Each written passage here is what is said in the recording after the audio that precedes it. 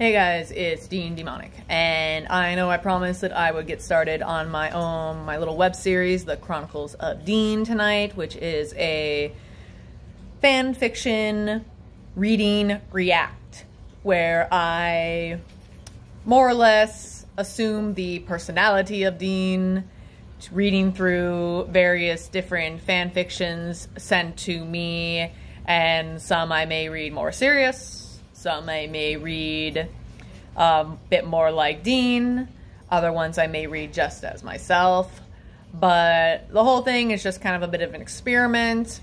I'm not sure how often I'll be doing it. I'd like to think I could possibly try and do it weekly, but I'm not sure. But I was sitting down to do it tonight because I got my Dean face on and I'm ready to go, but my laptop is uploading and I'm really tired. I did 2 shows tonight. It's like 1:30 in the morning right now, and I have to work in the morning, and I don't want to wait for my laptop, and I can't read fan fiction from my phone and record at the same time.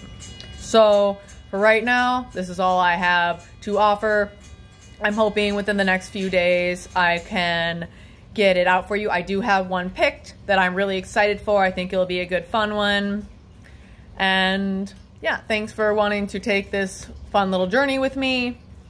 Again, sorry I'm not able to put one out tonight, but I did notice as well when I was watching through my videos from the show that my energy is in a really weird place. I've been doing a whole lot.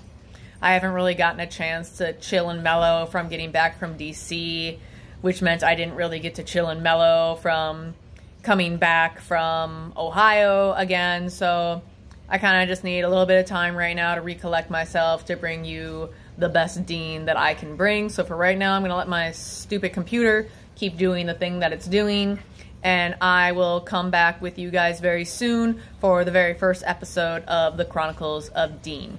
Until then, you can check out my videos on YouTube. Just search under Dean Demonic, or you can see different pictures on my Instagram, Shapeshifter of the Twin Cities. I'm not overly active on there, but you can always check it out.